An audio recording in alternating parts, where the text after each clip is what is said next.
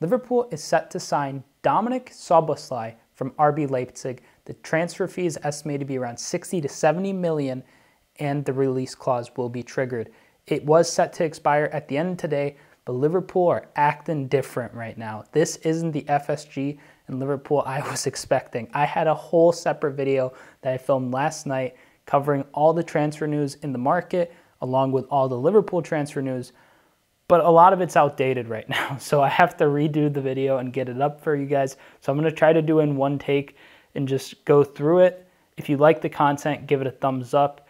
Subscribe for more footy transfer news, more footy updates in general, just more content coming down the line. A lot of surprises in store, so stay tuned for that. And comment below what kind of content do you want to see for the rest of the transfer window and beyond. Open to suggestions and want to put out some really good stuff, so stay tuned for that. But Dominik Szoboszlai, what do you need to know? Here's everything that is going on with him. He is signing to Liverpool. The deal is expected to get done. Major outlets are reporting it. We got confirmation from Joyce early this morning, and then we saw Ornstein report it with The Athletic, and now it's taking on the shape of the feeling of how it felt like when McAllister signed. Basically, Liverpool's at a point where they could sign a player who could reinvent their midfield, provide really good reinforcement, get goals and assists and contributions from the center of the park, and is apparently a really good presser and is going to add some legs to the midfield. I mean, listen, if we could end the season, or the transfer window at least, with a midfield three of McAllister, Thuram, and Szoboszlai, that's pretty great. I can't deny that. That's an amazing midfield three. It's fairly raw, but we have the experience in Thiago, Fabinho, Henderson, and then we also have Bajcetic, Curtis Jones, Elliott there. It honestly takes shape fairly nicely. That's 9 midfield players for 3 positions. That's about the bare minimum I'd say you'd want when you're competing in Europe and you have domestic cup competitions in England. The center of the park is the most versatile position you could play because you could play a multitude of positions and be all across the park. Regardless, what number do I think he's going to wear? I could see him wearing 23. I'm pretty sure he wears 23 for Leipzig, so that would be very fitting. The 8 is also available. How do I feel about that? I mean, I'm pretty sure he does like Stevie G, if I'm not mistaken, from what I've been reading. Will he take the 8? Remains to be seen. I don't know who I want to have the 8, but whoever comes and takes the 8 next, I just want them to have the confidence to take the 8 and make it their own. Obviously, it'll always be Stevie's number, but, you know, usher in a new era of a Liverpool number 8. But there is a major twist, and don't quote me on this. Take it with a grain of salt, because I saw a report from a fairly big Liverpool Twitter fan account that said late last night, basically Dominik Szoboszlai is in a position where he is set to sign for the club, but the reason why it's taking a while is because Liverpool is trying to test the waters for a major Leipzig duo swoop for both Szoboszlai and Gvardiol, and that the total package for the two of them would be around 150 mil, and that was kind of the explanation as to why Liverpool's transfer movement hasn't been necessarily the most, you know, rapid. It's been kind of taking a while to develop, but the validity of that, I don't know. Anfield Agenda, a very big Liverpool fan account who I assume you guys know and probably watch, to be quite honest with you, he follows them. And there's also a number of other Liverpool fans that I follow on Twitter who follow this account. So they basically also said, take it with a grain of salt, but that's apparently why Schmadtke is in Germany, and that's why it's taking a while. If we were to get Joško Gvardiol, wow. I mean, I think it's like a 15% chance of happening at highest to get the both of them, but a man could dream. The only issue is, I think that Joško Gvardiol, if he comes in, is going to mean that Khéphren Thuram isn't going to join the club more than likely. And that's maybe why Romeo Lavia is being also talked about as a potential transfer target for Liverpool.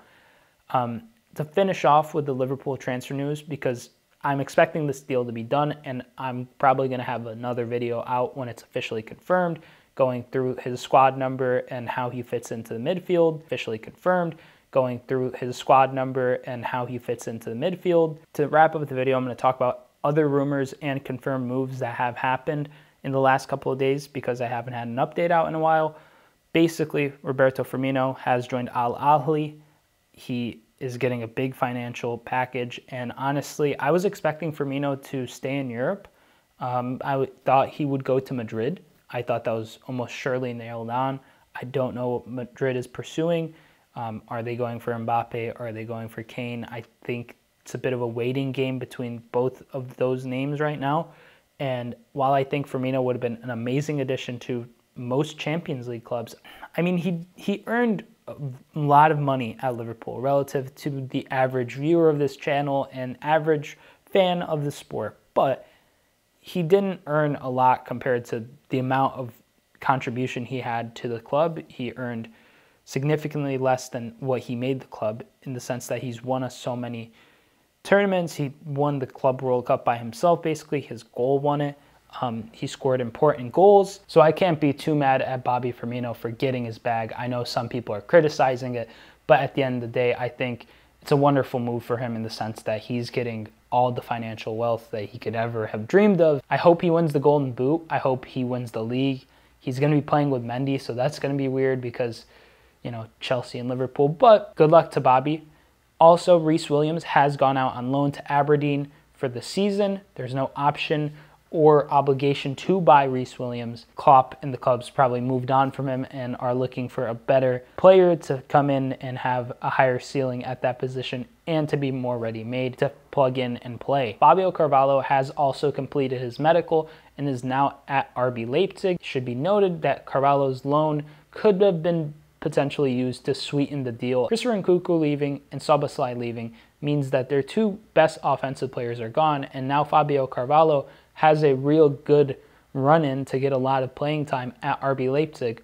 Regardless, the deal is not permanent in the sense that there's no specific obligation or option to buy Fabio either. So either way, even if he does choose to leave the club, if he plays really well, we could see him amass a transfer fee that is much more than what we ever anticipated.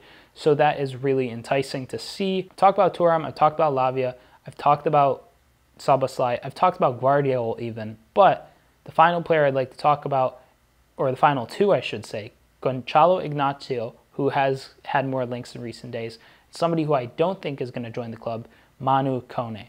Kone went off during an under-21 Euros game with crutches, so that kind of sucks, but it kind of reinforces the reasoning behind Liverpool not pursuing a deal for Kone and Thuram. Basically, they could have gotten injured, and one of them did, so there's that. But Gonçalo Ignacio, there's a chance that he could potentially come to the club. I also don't see that as being likely. If we do get a center back, I think it's either going to be Guardiola or somebody who's relatively young, English, could fit into our quota really well and is a cheaper kind of for the future buy, which also sucks. So thank you so much for watching. That's all the Liverpool transfer news I have for you today.